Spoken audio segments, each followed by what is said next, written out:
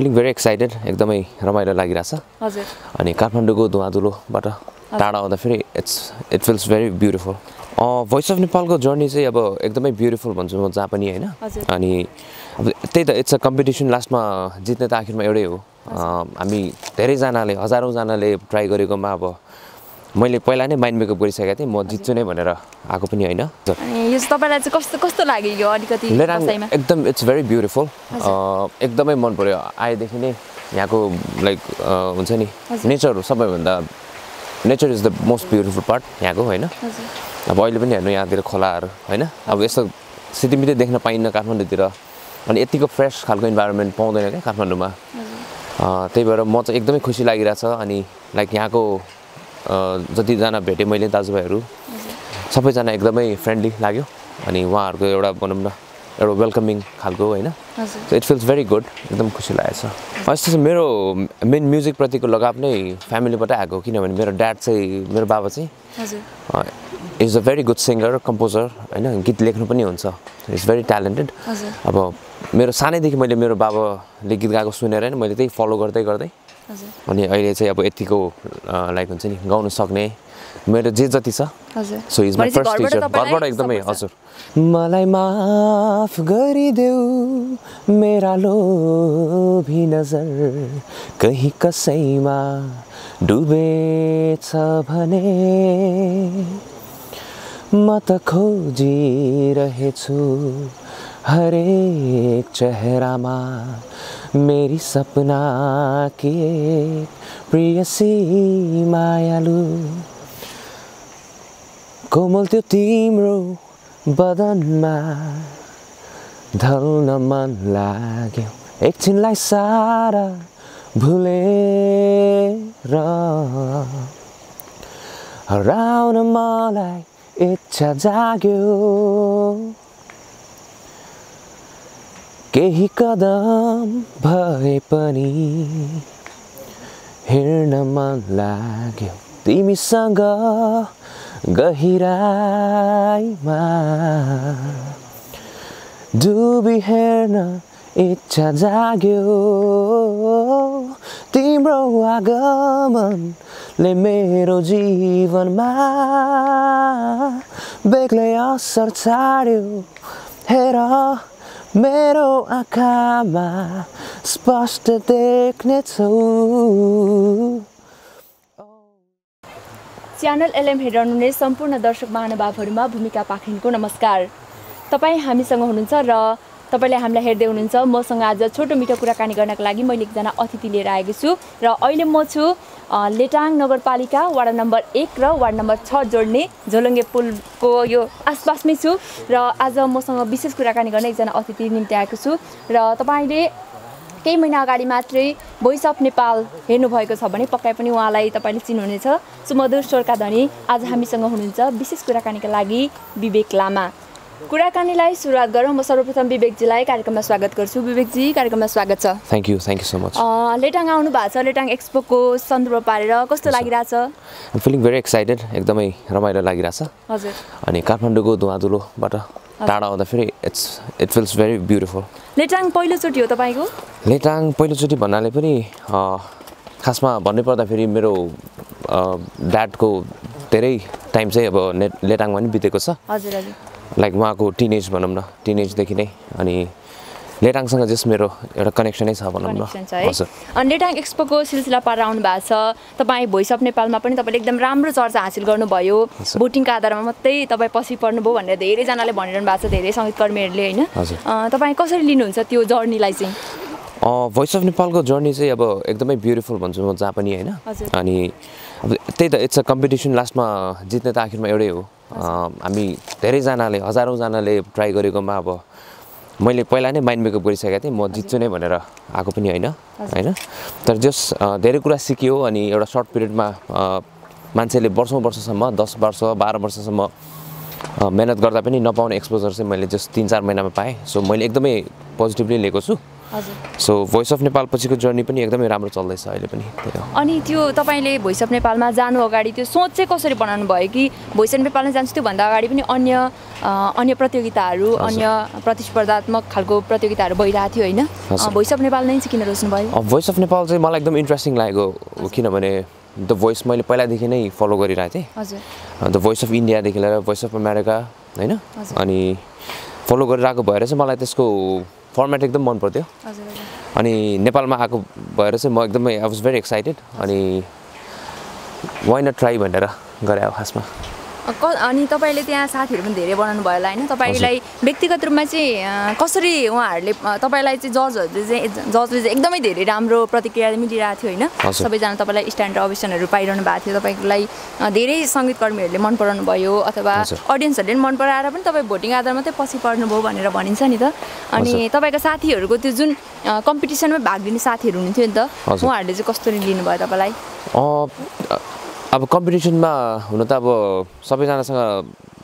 राम्रो रिलेसन थियो मेरो हैन? अब एउटा एजको हिसाबले पनि अनि एउटा एक्सपिरियन्सको हिसाबले पनि मलाई जस उहाँहरू प्रायः सबैजनाले दाइ नै भन्नुहुन्छ। सो उहाँले मलाई एकदम एडमायर गर्नुहुन्छ जसरी मैले उहाँहरूलाई एडमायर गर्छु हैन? As a musician as an artist त्यसरी नै म पनि उहाँहरूलाई एकदमै एडमायर गर्छु। अनि एउटा रेस्पेक्ट भन्ने चाहिँ हामी बिच सबैजना प्रति छ, एकअर्काप्रति भनौँ। हजुर। अनि ल त्यो कुरा पनि एकछिन छोडौ है। तपाईको अहिलेको आगामी प्रोजेक्टहरू अथवा अहिले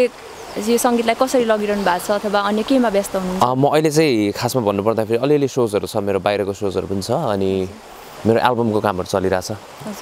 एल्बमको अलमोस्ट कम्प्लिट भइसक्यो अनि म चाहिँ त्यो एल्बमकोमा वर्कआउट गरिरहेको छु, मेरो आफ्नो प्रोजेक्ट। भनेको तपाईँको एल्बम आउने तर्खरमा मात्रै हो कि एल्बम निकालिसक्नु भएको छ, गीतहरू निकालिसकेको छु भन्नाले पनि रेकर्डिङहरू सकिसकेको छ अलमोस्ट। अनि अब 2टा जति बाँकी छ अनि 2टा गीत चाहिँ रेकर्डिङ गरिसकेपछि चाहिँ अब एल्बम रिलिज गर्ने भनेपछि हामीले विवेक लामाको गीत चाहिँ चाँडै नै देख्न सुन्न पाउँछौँ। एकदम अब चाँडै नै। हजुर। यो एक्सपोकै कुराकानीलाई लिएर गरौँ, यसैको सेरोफेरोमा कुराकानी गरौँ। कसरी तपाईँको साइज जुड्यो एक्सपोमा आउनलाई अथवा यस्तो कार्यक्रमहरूमा पहिलादेखि गइरहनु भएको छ कि अथवा होइन लेटाङ चाहिँ मेरो कनेक्सन पनि छ भन्ने टाइपले आउनुभयो, कस्तो छ? लेटाङमा चाहिँ मलाई अब पहिलादेखि नै आउनु खोजिरहेको थिएँ म होइन? मलाई घुम्नलाई मात्र भयो नि आउनु खोजिरहेको थिएँ, तर अब भनौँ न जुरिरहेको थिएन। अब अहिले ठ्याक्कै यो लेटाङ एक्सपो पनि भयो अनि त्यही माथि अब यहाँ अब अर्गनाइजिङ कमिटीले पनि अब मलाई इन्भाइट गर्नुभयो। सो यही बेलामा घुमघाम पनि हुन्छ, अब काठमाडौँको धुवाधुलोपट्टि अलिकति फ्रेस पनि भइन्छ। अनि अहिले फेरि म रिसेन्टली अहिले कामको अलिकति चाप भएर अलिकति मलाई I just needed this brake के, अनि त्यो भएर पनि झट्ट मैले हुन्छ भन्ने। अनि कस्तो लाग्यो लेटाङको माहौलहरू? साथीभाइहरू भेट्नु भयो होला, अब अलिअलि साथी पनि बनाउनु भयो होला होइन? कस्तो कस्तो लागिरहेछ यो प्राकृतिक रूपमा त लेटाङलाई धेरै अब सम्पन्न रूपमा चिनिन्छ किनभने यता खोला नालाहरू टाइपको अब सहरमा अब काठमाडौँमा विशेष गरी भनौँ न त्यतातिर बस्ने मान्छेहरूलाई त अब डाँडा पाखा देख्नलाई यो जुन यो प्राकृतिक कुराहरू छ नि अलिकति गाउँ नगरपालिका हो भए पनि अब गाउँ जस्तो लाग्छ मान्छेहरूलाई, अलिकति प्राकृतिक रूपमा चाहिँ सम्पन्न छ है भन्ने टाइपको हुन्छ नि त। अनि यो चाहिँ तपाईँलाई चाहिँ कस्तो कस्तो लाग्यो यो अलिकति? एकदम इट्स भेरी ब्युटिफुल, एकदमै मन पर्यो आएदेखि नै यहाँको लाइक हुन्छ नि नेचर सबैभन्दा, nature is the most beautiful part यहाँको होइन? अब अहिले पनि हेर्नु यहाँतिर खोलाहरू होइन? अब यस्तो सिटीमिटी देख्न पाइन्न काठमाडौँतिर अनि यतिको फ्रेस खालको इन्भाइरोमेन्ट पाउँदैन क्या काठमाडौँमा। त्यही भएर म चाहिँ एकदमै खुसी लागिरहेछ। अनि लाइक यहाँको जतिजना भेटेँ मैले दाजुभाइहरू सबैजना एकदमै फ्रेन्डली लाग्यो अनि उहाँहरूको एउटा भनौँ न एउटा वेलकमिङ खालको होइन? So it feels very good, एकदम खुसी लागेछ। विवेकजी अनि अहिले अलिकति प्रसङ्ग बदलौँ है, सङ्गीतलाई मात्रै अहिले पेसै बनाएर जीविकोपार्जन गर्ने माहौल अथवा हुन्छ नि म यो सङ्गीतमै लाग्छु भनेर चाहिँ यही मात्र पेसा बनाउँदाखेरि कस्तो मान्छेहरू अब आफ्नो जीवन धान्न जीवन निर्वाह गर्न सक्छन् जस्तो लाग्छ तपाईँलाई? कस्तो चाहिँ नेपाली साङ्गीतिक बजारमा चाहिँ? त्यही त अब यस्तो छ, इट्स अल अबाउट प्यासन होइन? अब आफ्नो प्यासनलाई नै प्रोफेसनमा बदलेर अलिकति मेहनत गरेर गऱ्यो भने इट्स पोसिबल। नेपालमा धेरैजनाले गरि पनि रहनु भएको छ। इभन म आफै पनि म म्युजिकै गरेर लाइक म आफ्नो सबै कुराहरू मैले मेरो इच्छाहरू पुरा गरिरहेको छु। So it's possible. हजुर। अनि तपाईँको यो घरको माहौलहरू चाहिँ कस्तो तपाईँको यो सङ्गीत क्षेत्रमा आउनको लागि घरबाट चाहिँ सपोर्टहरू हुन्छ नि घरबाट चाहिँ होइन यो सङ्गीतमा लागेर काम छैन अथवा अन्य डक्टर इन्जिनियर बन्नुपर्छ अथवा यस्तो हुन्छ नि त्यो भन्ने परिवारबाट सपोर्ट चाहिँ कतिको पाउनुभयो अथवा होइन छोराले गर्नुपर्छ अथवा मेरो छोराले जे इच्छा छ त्यही गरोस् भन्ने कस्तो छ घरबाट चाहिँ मेरो मेन म्युजिकप्रतिको लगाव नै फ्यामिलीबाट आएको किनभने मेरो ड्याड चाहिँ मेरो बाबा चाहिँ is a very good singer composer होइन गीत लेख्नु पनि हुन्छ इज भेरी ट्यालेन्टेड अब मेरो सानैदेखि मैले मेरो बाबाले गीत गाएको सुनेर होइन मैले त्यही फलो गर्दै अनि अहिले चाहिँ अब यतिको लाइक हुन्छ नि गाउन सक्ने मेरो जे जति छ so is my first teacher घरबाट एकदमै हजुर फुल्ली सपोर्ट छ विवेकजी मैले तपाईँको कुराकानीलाई एकैछिन रोकेँ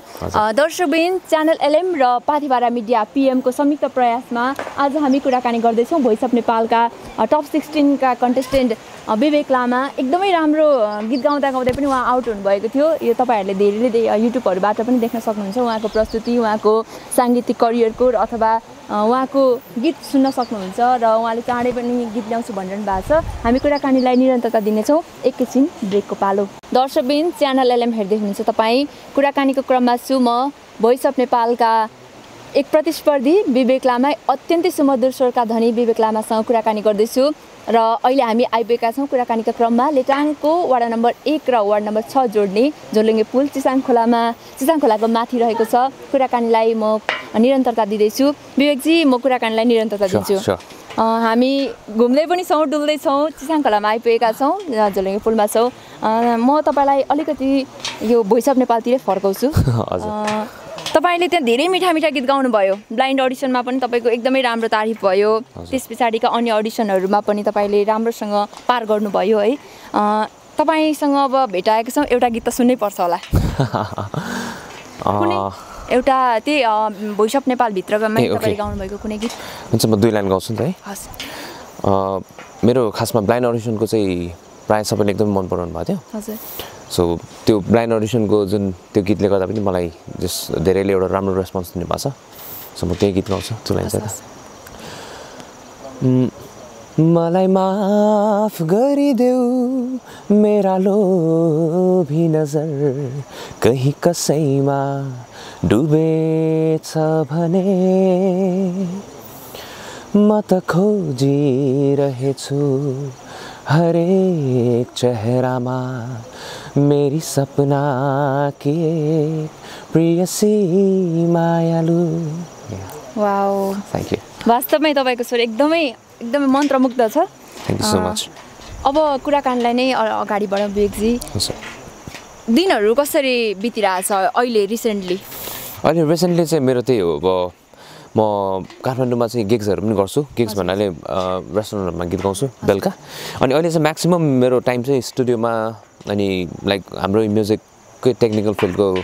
साथीहरूसँग भेटघाट अनि मिटिङहरू होइन अनि कतिवटा इभेन्टको अर्गनाइजरहरूसँग भेटघाटमै अलिकति धेरै टाइम स्पेन्ड भइरहेछ जस आई थिङ्क इट्स प्रोडक्टिभ अहिलेसम्म अब जे छ अब राम्रै भइरहेछ भनेपछि तपाईँको कम्प्लिटली सबै कुरा चाहिँ अहिले सङ्गीतमै छ हजुर अलमोस्ट भन्नाले कम्प्लिटली नै हजुर म्युजिकमै छ सपना थियो तपाईँको म यो सङ्गीतै क्षेत्रमा लाग्छु अथवा मलाई चाहिँ एकदमै गायक बन्नु छ टाइपको हुन्छ नि हजुर सानोमा हुँदाखेरि त्यही अब धेरैजना त्यो बेलामा अलिकति सुपर हिट सिङ्गर्स भनौँ न उहाँहरू चाहिँ मेरो घरमा आउनुहुन्थ्यो मेरो बाबासँग भेट्न आउनुहुन्थ्यो होइन अनि उहाँहरूलाई नै फेरि टिभीमा देख्दाखेरि एकदमै चाह हुन्थ्यो त्यो कुराहरू अनि सानैदेखि म टिभीमा हेरेर भनौँ त्यसलाई इमिटेट गर्थेँ कि त्यो गीतहरूलाई त्यही तरिकाले गाउन खोज्थेँ अनि त्यसरी नै बिस्तारै मलाई बाबाले पनि त्यसरी गाइड गर्दै जानुभयो अनि म चाहिँ फुल्ली अब म्युजिकलाई नै एउटा प्रोफेसन पनि अनि म्युजिक नै मेरो लाइफ हो जस्तो लाग्छ मलाई चाहिँ हजुर करियरै अब म्युजिकमै गरिरहेको छु मैले अहिले विवेकजी अनि अब घर परिवारको त तपाईँ एकदमै सपोर्ट छ हामीले थाहा पाइसक्यो है यो घर परिवारभन्दा बाहेक चाहिँ तपाईँको यो म्युजिकमा चाहिँ कसलाई आइडल मान्नुहुन्छ हुन्छ नि अब उहाँले चाहिँ एकदम इन्सपाइरिङ पर्सन के कसलाई लिनुहुन्छ मलाई हुन त नेपालको सबैजना सिङ्गर्सहरू सबैजना एक्साइटेड हुनुहुन्छ एकदमै मनपर्छ होइन तर मलाई अब रिसेन्टली भन्नुभयो कि लाइक इन्सपाइरिङ तपाईँ इन्सपायर भएर चाहिँ यो सङ्गीत क्षेत्रमा चाहिँ अब फ्यामिलीबाट तपाईँलाई धेरै सपोर्ट छ है र पनि अब उहाँ चाहिँ फल्नाले गाउँदा चाहिँ ओहो यस्तै बन्न पाए हुन्थ्यो पहिला अब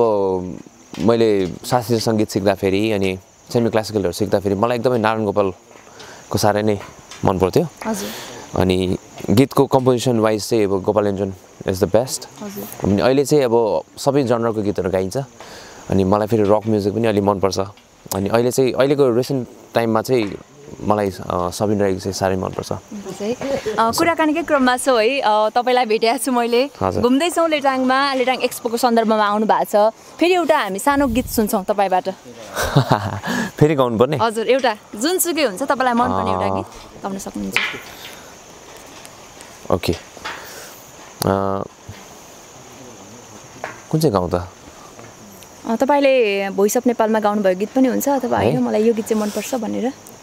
मलाई गिटार नभएर पनि गाह्रो भइरहेछ होला जस्तो लागिरहेछ मैले बुझिरहेको छु तपाईँको हैन हजुर ठिकै छ मलाई एकदम मनपर्ने चाहिँ अब सबिन राईको पनि मनपर्छ हजुर सो म सबिन राईकै एउटा गीत गाउँछु छोटो कोमल त्यो तिम्रो बदनमा ढल्न मन लाग्यो एकछिनलाई सारा भुलेर हराउन मलाई इच्छा जाग्यो केही कदम भए पनि हिँड्न मन लाग्यो तिमीसँग गहिराईमा डुबी हेर्न इच्छा जाग्यो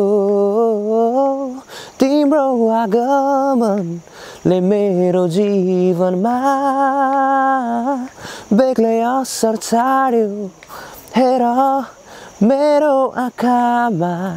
स्पष्ट देख्नेछौ ओ ये तिम्रो नाम राम्रो छ विवेकजी थ्याङ्क यू म तपाईँलाई यो सङ्गीत भनेको चाहिँ के जस्तो लाग्छ मेरो लागि सबै कुरो मेरो लाइफ नै म्युजिक हो होइन जस्तोसुकै सिचुएसनमा पनि like I think music is the best medicine for me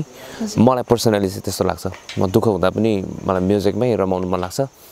अनि खुसी भएर अब हुन्छ नि जे गर्दा पनि अब थकित भएर घर आउँदा पनि आई जस्ट म गिटार समातेर बस्छु बस्छु त्यसले मेरो थकान मेटाएको जस्तो लाग्छ होइन सो मेरो लागि चाहिँ म्युजिक इज एभ्रिथिङ सङ्गीत बिनाको विवेक कल्पना गर्न सकिन्न नो लाइक अस्तित्वै छैन भनौँ न हजुर अनि तपाईँ अहिले यो भोइस अफ नेपालमा गएर चाहिँ तपाईँको यो उपलब्धि मतलब तपाईँलाई अहिले विवेक लामा भनेर जतिले चिन्नुहुन्छ नि त्यो भोइस अफ नेपालमा नगएको भए अहिलेको जुन उचाइ अहिलेको जुन तपाईँलाई विवेक लामा भनेर जुन आम दर्शकले चिन्नुहुन्छ नि त्यो चाहिँ के सम्भव थियो होला कि अथवा त्यही हो मैले त अब पहिलादेखि म I'm very passionate about music म म्युजिक गरि नै रहेको थिएँ होइन भोइसभन्दा अगाडि पनि गरि नै रहेको थिएँ अब केही टाइम लाग्थ्यो होला तर आई वाज स्योर द्याट म पाउनु चाहिँ पाउँछु जस्तो चाहिँ लाग्थ्यो मलाई तर अब अहिले भोइसले गर्दा चाहिँ अझै पछाडि पाउनुपर्ने चाहिँ अलि अगाडि पाए जस्तो लाग्छ त्यही हो विवेकजी अबको भावी योजनाहरू तपाईँको के छन् भावी योजना त्यही हो अब म्युजिक नै गर्छु होइन अब एल्बम रिलिज गर्ने प्लान छ अनि एक दुईवटा म्युजिक भिडियोहरूको प्लान छ अनि अब अहिले सर्टेन अहिले चाहिँ जस्ट भनौँ न रिसेन्टली चाहिँ त्यही अब सोजहरू छ अलिअलि अनि अहिले खासै त्यस्तै छ भनौँ न जस तपाईँको सबै यो टाइमिङ भनेको चाहिँ सङ्गीतमै छ भनौँ न फुल्ली हजुर हस् तपाईँको आगामी जुन यो सङ्गीतको यात्रा छ अझ उज्जवल रहोस् र तपाईँको यो जुन एल्बम छ हामी दर्शकहरूले स्पेसली विवेक लामाको यो स्वरलाई मन पराउनु हुने सबैजनाले चाँडै सुन्न पाइयोस् देख्न पाइयोस् एक्सपोमा आउनु भएको छ तपाईको यो कन्सर्ट पनि एकदमै राम्रो होस् थ्याङ्क यू सो मच गरिदिनु भयो धेरै धेरै धन्यवाद थ्याङ्क यू सो मच लेराङ मिडियालाई पनि I would love to thank यसरी मजाले वेलकम गरिदिनु भयो अनि लाइक यसरी बोल्ने मौका दिनुभयो so I am very happy thank you so much दर्शकबिन आज हामीले छोटो मिठो कुराकानी गऱ्यौँ भोइस अफ नेपालका प्रतिस्पर्धी विवेक लामासँग उदयमान गायक हुनुहुन्छ एकदमै मिठो स्वरका धनी हुनुहुन्थ्यो तपाईँले कुराकानी हेरिसक्नु भएको छ यतिन्जेल कार्यक्रम हेरेर साथ दिनुभएकोमा धेरै धेरै धन्यवाद कार्यक्रमबाट म भूमिका पाखरिन र क्यामेरामा साथ दिनुहुने एचके किङ र दिपेश खतिवडालाई विशेष धन्यवाद र सम्पूर्ण टिमलाई बिदा दिनुहोस् धन्यवाद नमस्कार